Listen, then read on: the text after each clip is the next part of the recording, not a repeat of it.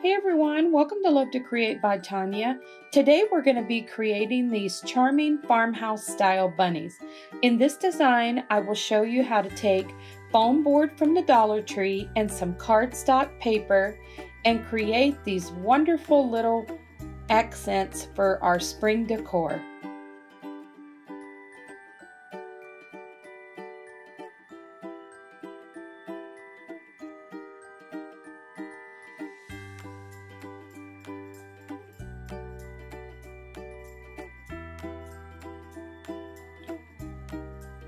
Now let's go ahead and get started.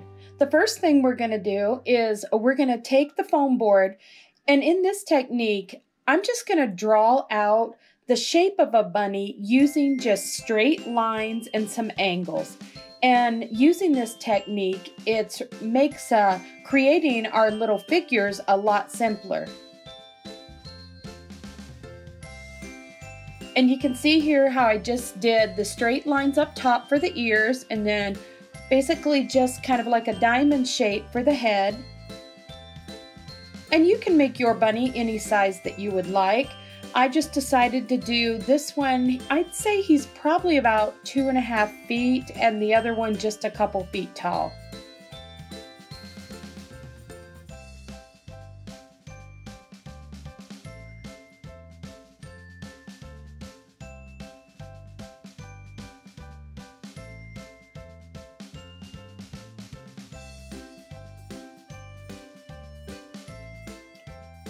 Now what you want to do after you get your bunnies sketched in with the straight lines, you can see I'm just kind of taking and just curving it around in the areas that I want to shape a more realistic type of bunny. This is just a really simple technique to use when you just want to get the basic outline of something.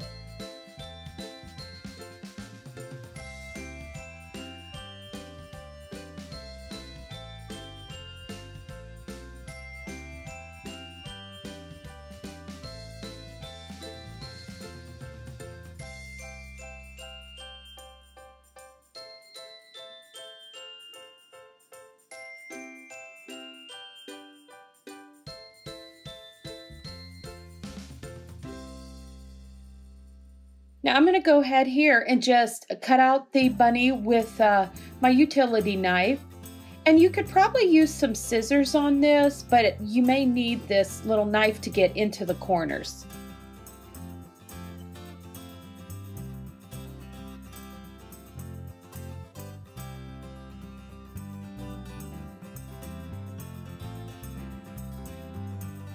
Now after you get your bunnies cut out, you're going to take your cardstock paper, and what I'm going to do is just draw some lines down through here, and I'm not going to make these the same size because when we place them onto the foam board, we're going to layer them on top of each other because this is going to start making our wood look for the top of our bunny.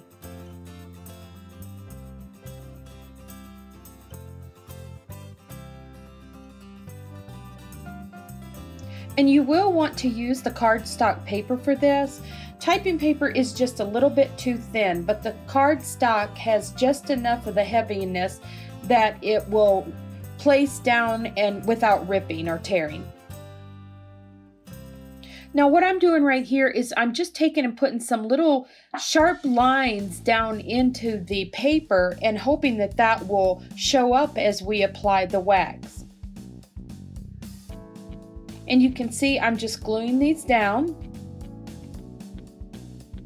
Now as you're gluing these down, you'll want to take maybe a wide strip and then a narrow strip, and you can layer them over top of each other.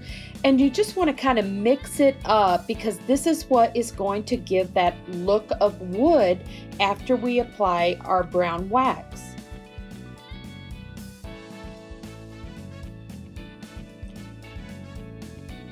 And as you're placing these, you can see that I'm just going right over the ear. I'm not worrying about trying to line it up with the curves because you want everything to come straight up because you're trying to make it look like your bunny was actually cut out of a piece of wood.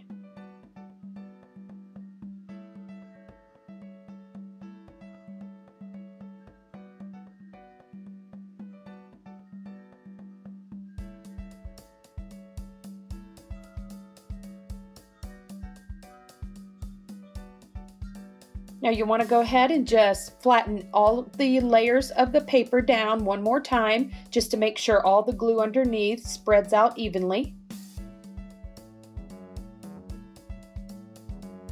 And if a few of the little ends are sticking up, that will be just fine, because we are going to apply a layer of the Mod Podge after we apply our brown wax.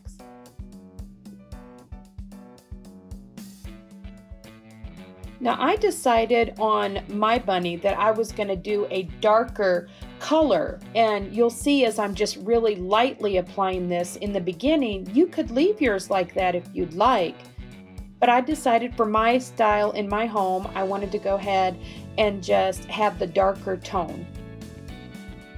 You can see I trimmed off all the edges there.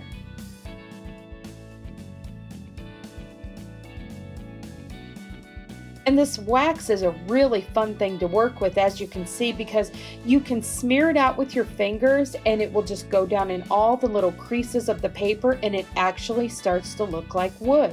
Now I am using a wet paper towel to kind of wipe over this, because I just want to remove a little bit of the wax in certain areas.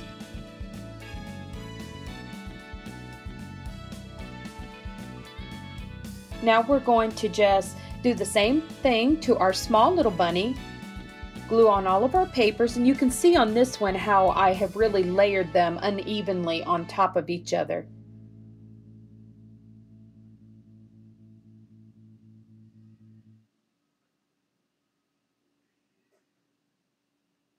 I hope you're enjoying this technique. It was a really fun one to create, and I hope you'll get to design some of your own little wood bunnies.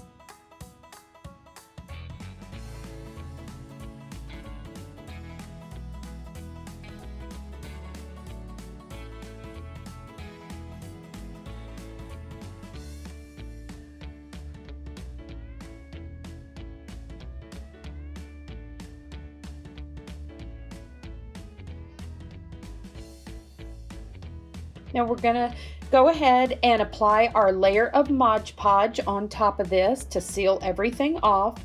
And you may want to let this dry at least an hour or so before you start decorating.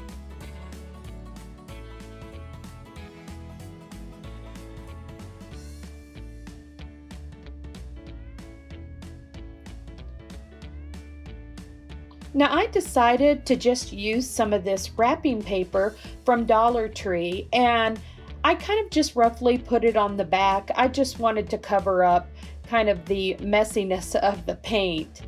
But you could really take some time with this, and you could apply some more ribbons and things to the back of this, and you could turn it around and use either side if you would like.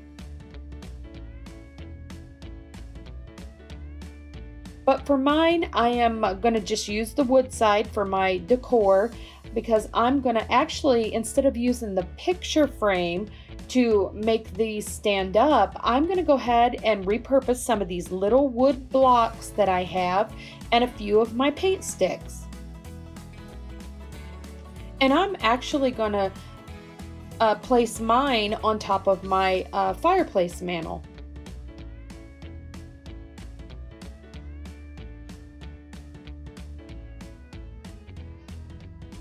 And I did just use Mod Podge to apply the paper to the back. Now you can see here I'm repurposing my little wood blocks, and I am going to use a little E6000 glue with my hot glue to make sure that my little wood blocks stay attached. And I put this paint sticks up through the back just for that extra support. Now I will tell you I didn't show this, but I did end up adding an extra block to the back of both of the bunnies, just so they would kind of lean back just a little bit.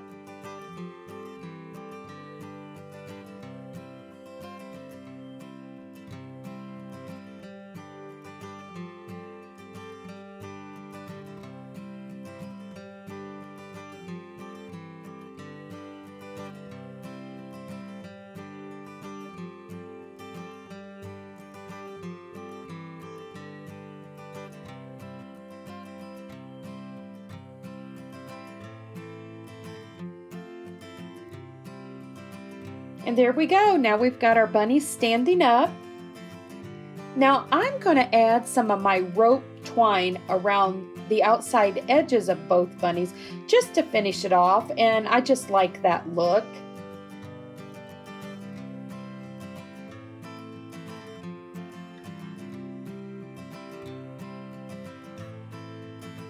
Now I'm going to take some of the Excelsior grass and I'm going to apply that down at the bottom.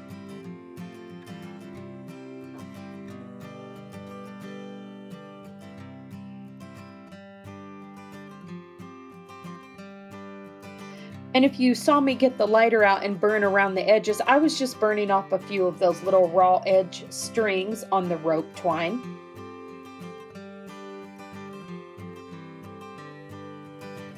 Now here is the little twine balls that I am repurposing from our Christmas decorations, and I did cut it in half, and I'm just going to use that as like a little basket down at the bottom.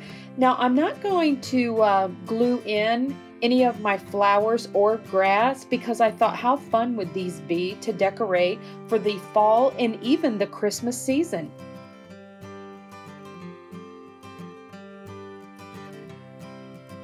And you can see here, I just decided to add a few of the little white flowers. This is some just some cream colored string that I had, and I'm just repurposing this. I'm not sure where I had purchased this at, but I'm sure you can find this at the hardware stores.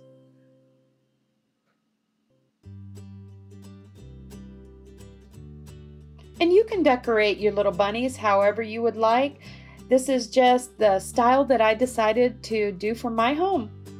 And don't you just love the way that paper looks like wood?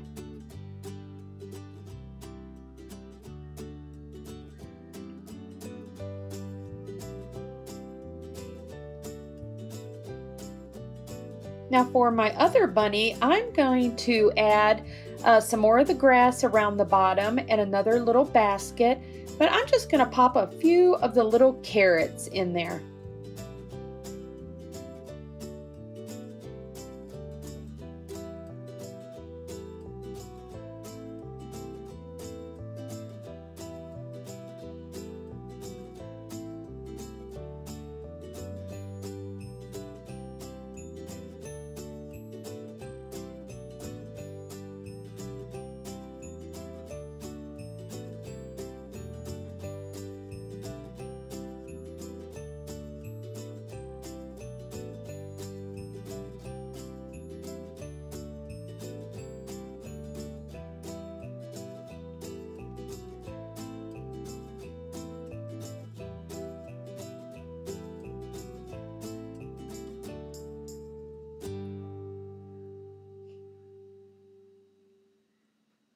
Well, there you go, everyone. I hope you've enjoyed this tutorial of the Farmhouse bunnies. If so, please give it a thumbs up. And if you haven't already subscribed to my channel, I hope you do so. And thank you to everyone that has subscribed, and I will see you next time.